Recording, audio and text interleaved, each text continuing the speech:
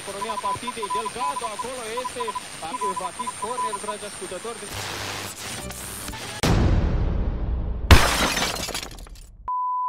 Okay, cool. Got to do my sex bomb thing again. Oh, that's good. Sorry, man. I don't know if I can recreate it, but let's have a go. Okay. Sex bomb. Sex bomb. You're my sex bomb. And you can give it to me when I need to come along. Welcome back to Val Verde Broadcasting. My name is Duncan Casey, and this leg crossing enthusiast on my left here is Richard Jackson. A little bit disturbed by the way you said come, as I'm sure people at home were as well. Well, it is the song, isn't it? And that's what Yeah. I was going for. Right, all right. I knew, Cardiff Wales. I knew Elvis. Best friends with Elvis. We're discussing Tom Jones half now. Why not? We're not. Why doing not? Fucking hell, yeah. Sorry, I swore again. But he is great. He is great. He's wonderful. I saw him live a couple of months ago, a month ago. So. Oh, yes. Yeah. It was very good. But that's not why we're here today, believe it or not. Actually, we're here today to talk about The Simpsons. It's just a big overarching thing because it is something that is sort of interwoven, I think, throughout all of our stuff that we've done. Since we met. Yeah. Since that's one of the first things we ever discussed. And I think it's a great, for a certain generation, it's a great bonding thing. I think it is something that it's one of those things you can quote infinitely and people will get it. And, you know, in most crowds of people of our age, if you go, dental plan, someone's Lisa gonna go, needs braces. Exactly. So it's it is one of those, it just spoke to a whole generation. And I don't know if it's still doing that because I feel like we've kind of diverted at some point. The broad, you know, it's in a kind of zombie phase. Right. It won't die. And members of the cast, like the lady who played Martin Prince has just died, so Martin Prince is out. Lady who played Edna Krabappel has died. Yeah. Like a lot of people have, they've started to die. Phil Hartman. Because we've been on for, Phil Hartman quite early on. Yeah. It's been on for 30 odd years, and you know, the quality is not so great. I know Ivan's a big defender of modern Simpsons, but I can't take that stand. I believe it picked up. I mean, I've only dipped in and out of modern stuff, really in the last probably 15, 20 years almost. I've dipped in and out. But I believe it picked up a bit, yeah. But Matt Groening left when? Oh like God, years 90s. ago. A bit like David Silverman. I think David Silverman passed away, didn't he? And quite a few kind of those instrumental names kind of came and went. You know, Conan O'Brien wrote Marge vs. the Monorail, which is probably my favourite episode. One of the best. It's you know, the first 10 years of The Simpsons have absolutely peerless writing. Like, well, I was thinking about this. What's so going back to its sort of inception? It started out on the Tracy Ullman show. Thank you. As this sort of natty little 5-10 minute segment cartoon about a dysfunctional family, or more an obstreperous young boy. Really, that's what it was about, and the goody two shoes sister, and it was much more focused on Bart and Lisa. And certainly that first series, I see it you sort of see it in comparison to something like Blackadder, where it's like that first series is so different. Yeah. And then with Blackadder, the first series wasn't that successful, and they spent a lot of money on it. It wasn't successful. They were like, we have to retool this and make it better. And they very scarcely repeat that first. Yeah. Whereas with The Simpsons, I believe the first series was very successful. Vastly successful, yeah. So to sort of then go, right, we're now going to retool it into this, like, the focus is on Homer and... Well, I find that quite funny because we were of the age where, so we would have been 5 or 6 when it came out, and it was this immense cultural phenomenon. Like Bart Simpson was the new shorthand for kind of naughty kids and stuff. Dennis the Menace. Yeah, Dennis the Menace being... They're the weird parallel British and American Dennises the Menaces, which occurred at the same time, but that was kind of the shorthand, and a lot of that carried over. Theirs was like Huck Finn. Yeah, exactly. And I was just like, what I love about the British Dennis Menace is he's a total psychopath. Yes. It's like, I mean, I remember in the Beano they even depict the army being scared of him and stuff like that. It's one of the things. But a lot of that kind of, the catapult and all that came from both Dennis the Menace versions and stuff like that. And it appealed to people of our age because he was supposed to be roughly our age, and he was the one telling the teachers to go swivel and all that, don't have a cowman. But I think not far into it, Homer emerges as the most appealing character. Yeah. And among Simpsons fandom, he's now known as Jerkass Homer, because there's a point at sure which cares. well, Homer initially was kind of sympathetic and dumb, but he just becomes an asshole at a certain point. He just keeping in mind with 30 seasons deep, but there's a point at which he's just a selfish prick. But there's a point at which before that he would do things wrong, but not really maliciously. I guess I missed all that because I always saw him as highly flawed and hubristic, but ultimately loves his family, tries to do the right thing, and he's a sort of he's very much a Forrest Gump character. Yes. And would you remember that more as per the book than the film? I've had a lot of jobs in my life, nuclear inspector, and he lit astronaut, and then Marge walks out, and it cross dissolves, and he's still going president, homophobe, and then he just. Well, it's the Frank Grimes thing, isn't it? Where Frank Grimes is driven mad by him. And look at me, I'm Homer Simpson. I'm sticking my hands in it's an uninsulated electrical or whatever. I can't die because I'm Homer. They're really good up to a point. I mean, again, The Simpsons kind of gone off a cliff in my view, but they were really good at reflexivity. Like 13 years of solid stuff. Yeah, I mean, some say up to 10. I mean, there's a whole discussion. I'm in a bunch of Simpsons meme groups on Facebook. Yeah. Star Trek memes, drum and bass memes, and Simpsons memes are the main reason I use Facebook these days. And they were really good at that self-reflexive stuff because they used to constantly make jokes about. Because there's what Homer kind of goes like, because that's the kind of guy I am this week. Stuff like that. So they were really good at the kind of self-reflexive stuff and knowing it's a sitcom. I think part of a lot of my frustration with it came when they started suddenly, you see Homer and Marge at school in the 1970s. Yeah. And then Homer's a member of a grunge band in the 90s. Yeah. And it's like the thing that South Park, for example, have done is just not think about that too much because South Park stays current, but it doesn't. I think certainly early on, because there's all that stuff. When Bart's a little boy and he's just been born, he's swinging off that washing line and stuff like that, and that's all clearly in the sort of 70s, I guess, or 60s. Well, Bart, it's supposed to be it would have been 1979, I guess. So it's sort of so late 70s. Well, no, not even that, because that would be when he was born. You know what I mean? Yeah. It would be in the early 80s. Yeah, so Marge and Homer have sort of got together in the 70s. Dr. Hibbert has the high top fade. Yeah. And I think there's one when they talk. Well, I think it's when they're pregnant with Maggie, or they think they're gonna have another, and Bart wants to call it Cool Mo D. Yeah. It's all those kind of 90s hip hop references and stuff. And they never age, and it's but I'm sure those were written at a time when they didn't think they would be 30 years on, and what do you do? As is quite often the way with this stuff. No one expected that would ever run. Quite a lot of stuff like that. They make these decisions. It's kind of well, this won't exist in a year. I think for me, the thing that the sweet spot of The Simpsons was when the writing was that beautiful play when they would use language in such a rich yet simplistic way. The Frogurt thing is the thing that springs to mind, which is or the forest fire bear. That's who can prevent forest fire? You selected you, referring to me. The correct answer is you. So you can't win.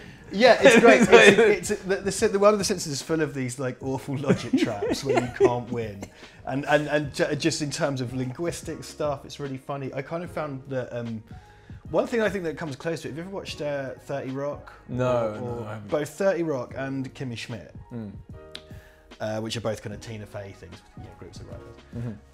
Tina Fey's team or whatever, they're really good. You just don't see the punchlines coming, and that's why it's funny, because The Simpsons would just slap you around the face with something when you weren't expecting it. Perfect example, one of my favourite episodes is Lisa the Iconoclast, and there's that with Donald Sutherland as the curator of that museum, and again, it's talking about massive things, and actually things that are very relevant today. Often there's a lot spoken now about the prescience of The Simpsons as well, but this is about a guy who can't he's got an identity. His identity is tied up with the allegiance to Jeremiah Springfield. A certain version of this. Yeah, of course, who turns out to be, Lisa proves him to be a pirate or something called Hans Sprungfeld or whatever. And he bans her rather than literal silver tongue. Yeah. And he bans her rather than deal with it. And the way he bans, he goes "You're banned from this facility." What does he say? You, your children, and your children's children, for 1 month. That's my favourite thing. like he's just shouting at her, like, and it's just like little things like that are just so beautiful. Because it's a very cynical view of the world. Yeah. Because everyone's really stupid and they form mobs at the drop of a hat. Apart from Lisa, obviously. Apart from Lisa. Yeah. I will say, actually, Lisa is my least favourite character. Really? I find her, she passes this point where she's just really fucking insufferable and self-righteous, and it really grinds me after a point. And it's just the way they ended up writing her. I don't know if she just got boiled down. There are to episodes, yeah, again, what frustrates me is I think, perhaps it's a handoff to a different writing team, but it's like that. It seemed earlier on, like, and I'm talking in the first sort of 10 seasons, whatever you want to call them, they became aware of that. There's that episode where they go to the beach, to Flanders' beach house, and like she makes those friends and she's trying to be like cool. the cool friends. And she sort of learns to just be herself, and she learns like not to be so uptight all the time. And it's like there were episodes where she was kind of she had some self-awareness around that, and it's kind of like that. Yeah, probably got jettisoned after. I do think it became a sort of pastiche of that. Didn't have that depth at all after a while. Well, yeah, because initially she was kind of like this dorky but sweet, well-intentioned kid. You know, and she had to learn hard lessons, and she learned about grief and stuff like Billingham's Murphy, and just wanting to be an artist and not fitting in with your family, not fitting in with school, and that was really sweet. Yeah. But then it became her just going like, I don't know, Nobel Prize winning author Jeffrey Jefferson. She's always the one who recognises the celebrity. That's around. Dad, veganism, and it's just fucking that, all that stuff. And it's get Homer's an asshole, you know, and stuff. Yeah, like I guess I didn't stick around long enough to see. I mean, Homer was always like very self-centered, obviously, but it's like he's the kid, isn't he? I mean, I'm like that with my wife sometimes. It's that sort of, we're missing the cook-off. Like, it's all that, like, oh, art, like, let me do a thing. And it's like, that's... I can't remember. Oh, no, yeah, I attended a class, like a comics class, and I can't remember the name of the guy who taught it down in London. A really great guy. He made just a really great comment on the design of Homer Simpson and something. So, are you familiar with the concept of measuring people in heads? Yes. Yeah. So the average adult should be about 6 heads, and then fashion models are sometimes 7 or 8 because they're elongated. Okay. Children are something like 4. It's a proportion. Homer Simpson is proportioned like a child. So his design, and it's changed. Because initially when he was kind of Walter Matthau Homer, he was kind of a bit longer and stuff. Homer Simpson, the visual cue from the design of Homer Simpson is that he's childlike because he's bald. He looks like a giant baby, and he's proportioned like a baby, and he's got kind of thick arms and legs. That's very interesting. Very so it's a good bit of design cue, because his proportions are very similar to Bart. Yeah. You know, so and you know, like he's childlike, isn't he? Well, he tends to hang around with Bart a lot as well. There's that sort of... When they're doing schemes. My retirement Greece. The Greece scheme, yeah. Big eye thing. Yeah. He's like, what? It's like, that leads, so talking of Walter Matthau and all that stuff, certainly the voice acting talent in it is very good, and it was nice to see how... You see obviously, like, I watch a lot of the actors' interviews and stuff talking about how they came about with the voices and everything like that. And as you say, he was based on Walter Matthau, and he's very much Walter Matthau. In the earlier stuff, he's very like, come here, boy, and all that sort of stuff. And then I don't know, again, it's just, I guess, because he spent a lot of time with it, but Dan Castellaneta sort of turned him more into Can you Homer Simpson? And he goes, and then Grandpa's just a sort of, version of that. Yeah. Old man yells at Cloud. Yes, turn it. I was wearing an onion on my belt, which is a style at the time. Yeah. That's what I say to my dad when he's just going off. Which was the style at the time. So obviously Hank Azaria doing. I mean, like Mo is a gravelier version. He had a young Al Pacino thing going on. Yeah, and Wiggum is Edward G. Robinson. Yeah, he made him look like Edward G. Robinson. Yeah, he can make reference to that and stuff. It's a really amazing. Frink is just Jerry Lewis. And they even had Jerry Lewis come in and play his father as the night professor. Yeah. I think that's the problem though, is when it gets to the point where the thing it's riffing on turns up in the show because it's popular to do it. That's where The Simpsons has long since cannibalised itself. Yeah. And I think that's a real problem. I remember ages ago they did a 24 episode and it was really bad because it was just like jumping on a. Hey, remember the time Homer was an astronaut? Because there was one the clip show one. Sorry for the clip show. Yeah. We've got stories for years and years. Like Marge is a robot. And that's all come to pass. Yeah. And it's what I find. I hate it when you turn on Channel 4, and it's like, the Simpsons are going to Belgium, and it's oh, so this is going to be jokes about like what frite sauce, or, you know what I mean? Those international on French fries. But in Belgium, it's the home of you know, and it's like those feel like a Wikipedia entry that's been turned into a script. They're very boilerplate and not. I know, I agree. I do think I think it was. I know why they kept it going. I get it, but I just think it's, and I guess it's still a going concern because they keep, you know, Fox is not a studio that I would expect. Well, now it's under the auspices of Disney. It'd be interesting to see what goes on there. But it seems to be Fox. As long as it made money, they were never going to cancel it, and they don't seem to be particularly interested because it was.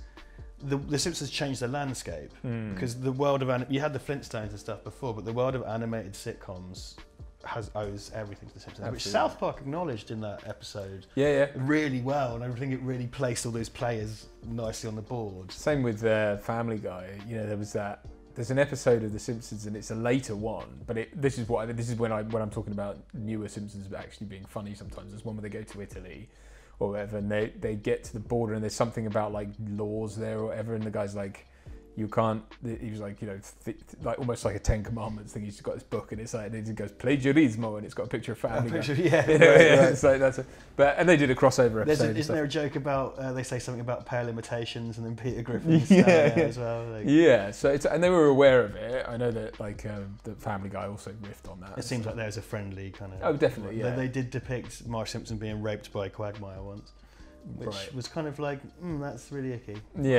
Well done, good one, guys. I don't like Family Guy. I've made that clear. That's a discussion for another time. But fair enough. Yeah. Let's talk about some favourite episodes then, because that is something that, you know. Marge versus the Monorail. Classic. Is like all conquering. Lyle Lanley. Just everything about that is kind of drifted into cliche, but the writing on it is, and this is everything that makes a good Simpsons episode. Because like, here's an example of a joke that comes out of nowhere. It's when oh no, we're too late. I never should have stopped for that haircut. And he's got, and it's just like, what? Because it makes no sense. Of course. You know, Batman's a scientist. Batman's a scientist. That one that I call the big one, Biden. And Lyle Lanley's plans, that's just him running off with money. And like, when he's in the plane, it's like, there, row 3F. It's like, stop over in Brocktonville or whatever. He's like, no. It's just like, he's literally sat in the plane with all his money, isn't it? It's one of the most finely crafted 20 minutes of comedy. I could live for 1,000 years and never write anything that good. I mean, I honestly think it's a peerless episode of television.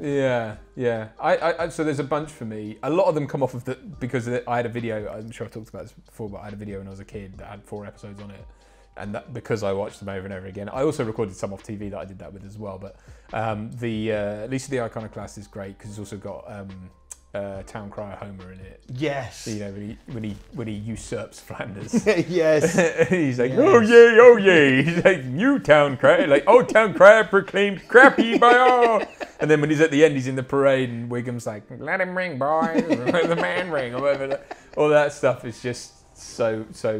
Yeah, and then they unearth they dig up his tomb, and then you know, it's all about covering things up and the narrative of a place being more important. And it's got that shonky docu-drama thing of like when he's pushed in, he's got the stuntman on the horse in the bearskin cap or whatever, and then and then it cuts to it's Troy McClure, isn't it? Or going like and then there's someone wheels him in on a yak or whatever, and then the boom comes in and goes and they're cromulent and oh my God, that is an amazing. What is it? Embiggen is a perfectly cromulent word. I love the indignance in that performance. Well, because it's also like, there's another thing about like how this lie has infected the town, and you know it's just and it's about little. I mean, again, it's something that's sort of almost lost now, but it's like local legend, local being proud of a local thing. There's Ogdenville, not Ogdenville. Shelbyville. Shelbyville. That's what's the I don't remember the name of the episode. The Lemon Tree episode. Yeah, I was just going to say. Yeah. Such an amazing episode. They steal the lemon, and the fact that everyone has like a kind of there's a lazy analog for everyone in the. And the Homer version is just standing there proudly. He just goes. He starts crying. In Simpsons meme land, there is something known as lemon posting, which is where you put the lemon. You can just adapt that lemon face to endless Simpsons characters. There's like the lemon. It's one of my favourite things ever. He's like, he's crying. I'm crying now. Oh my god. Yeah, that one's so good. I always get this wrong. Is it 21 Short Stories About Springfield? Which of course has steamed hams in it. Which, yes. Again, it's a shame I participated in this because many of you will have seen my steamed hams T-shirt, but that's been run into the ground by memes. Yeah. But as a scene of comedy, and this is an excellent example of The Simpsons kind of recognising its own traits. The whole tension between Chalmers and Seymour has been that he constantly lies to him about some minor thing and the lie gets out of control. So they've gone like, okay, how can we distill this into the most ridiculous 3 minutes you've ever seen? Yeah. 2 minutes. I mean, again, and it's really short. Like it's a wonderfully honed bit of high farce, you know, the kind of which you would see. It's kind of like what Frasier's whole remit was, right? It's condensed into this one scene, and it just gets stupider and stupider. And stupider. And of course, the whole point is Seymour does all this stuff, and Chalmers always on one level believes him. And it ends up with his house on fire. But Chalmers thinks it's Aurora Borealis. Seymour, the house is on fire. It's just the Northern Lights, mother. Get out of the house. Steamed hams. Yeah, no, it is that is a good one. No, I see. That is the X-Files one. Oh, that's fantastic. It's also got that gag where also great Simpsons meme fodder where David Duchovny's FBI ID is in the posing pouch. Well, because wasn't he was a sex addict. I mean, that's what a lot of Californication is about. Is that sort of actually riffing on him as a he had. Oh, and he was in the Red Shoe Diaries. Which of course, vaguely erotic TV show. But yeah, that has all the obviously the Mr. Burns stuff where he has like. Mr. Burns is a character that's just endlessly being reinvented. And Mr. Burns' teddy bear. Mr. Burns' son with Roddy Dangerfield. I love that one. It's amazing. Put her back. She's not done. Put her back in. She's not done yet. What else? There's tons of them. It's tough to call up. The one with the candy convention. Obviously the Homer. What is it called? Homer Badman. When he's done for sexual harassment. Oh my god! With the gummy de Milo. The gummy Venus. The gummy de Milo.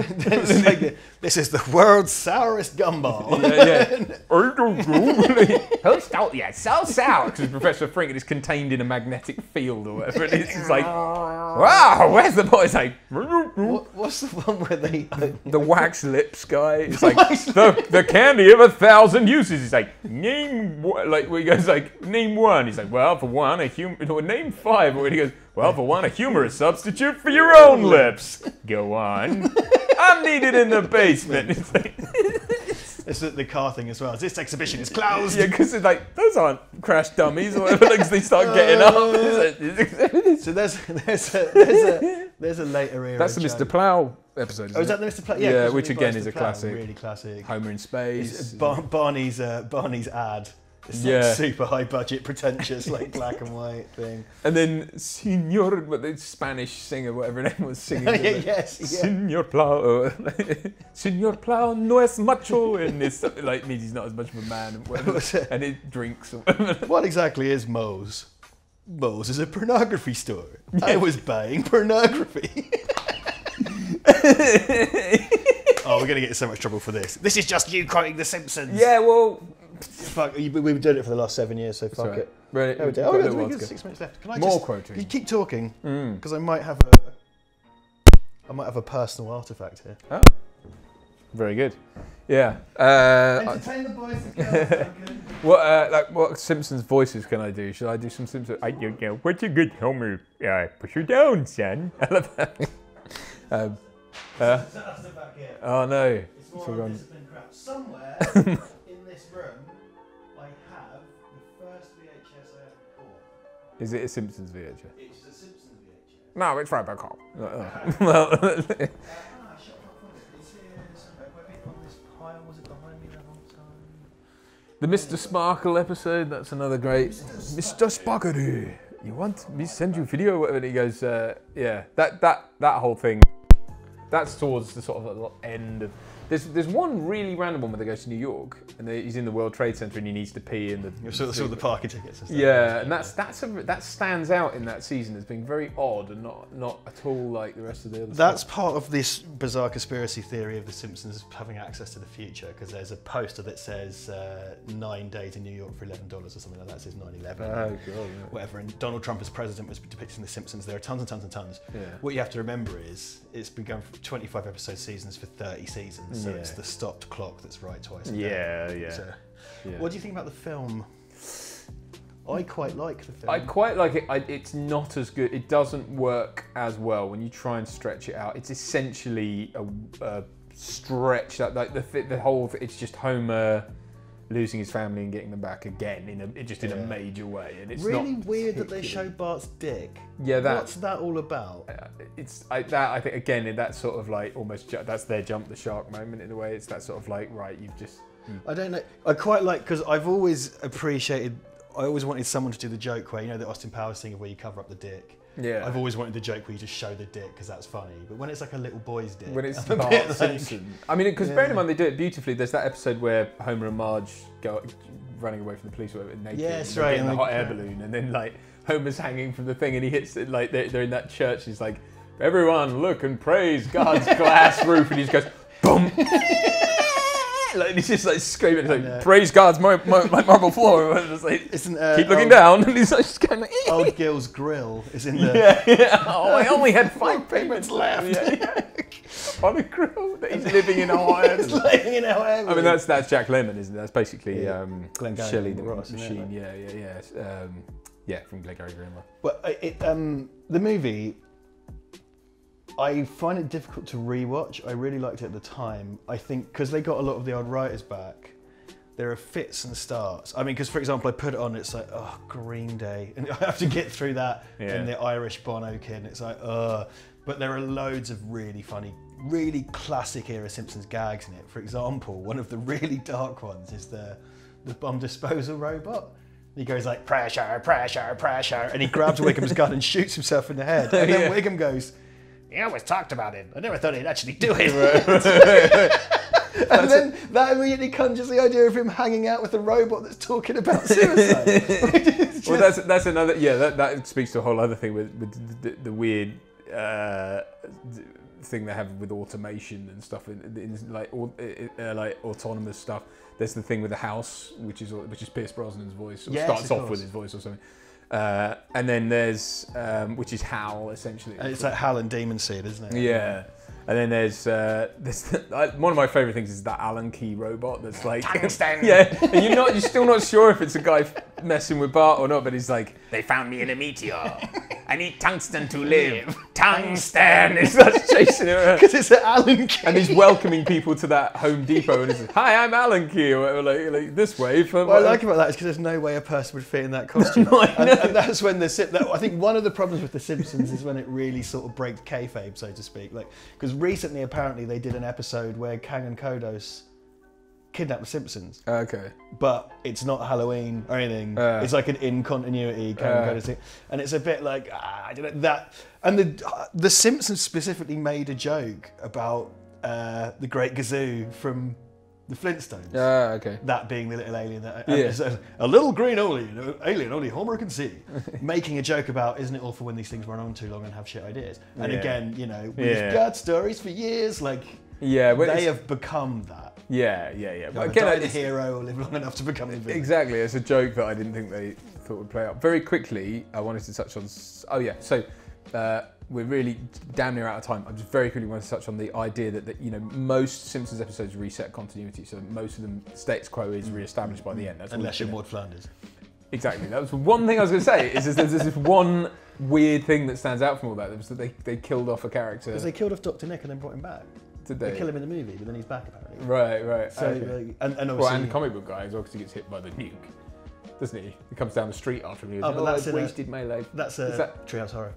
Oh, of course they do. Sorry, I am Legend. What did I think that was in the film? Sorry, you're right. Yes, absolutely. I'm an idiot.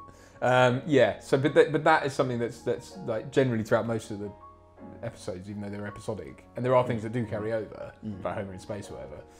There's always a status quo reset at the end, which is and that's something that they've had their thing kind of both ways. It's very strange. And there is a video that tries to assemble a Simpsons continuity, which is very interesting. Yeah, okay. It's called Simpsons Mysteries, that channel. Go check it out. Well, talking about that, let's reset our own status quo and say thank you very much for watching Val Verde this week, and please check out our Twitter, Instagram, Redbubble. We don't have Instagram. There's no Instagram. I have an Instagram. He has an Instagram. I have an Instagram. What else? Twitch. Patreon is the big one. This is going well. This is going well. This is why no one watches this channel, because we don't know what we're doing. Where you've just done a really cool thing that I don't know if you can talk about. Can you talk about it? Maybe we don't have a time. We'll talk about it. Wicked Witches, Erica, go buy those. And thank you very much, and we'll see you again next week for some more shenanigans. Support your 7th or 8th favourite YouTube channel by buying crap, tat, junk, hogwash and filth at redbubble.com/people/Val Verde Shop.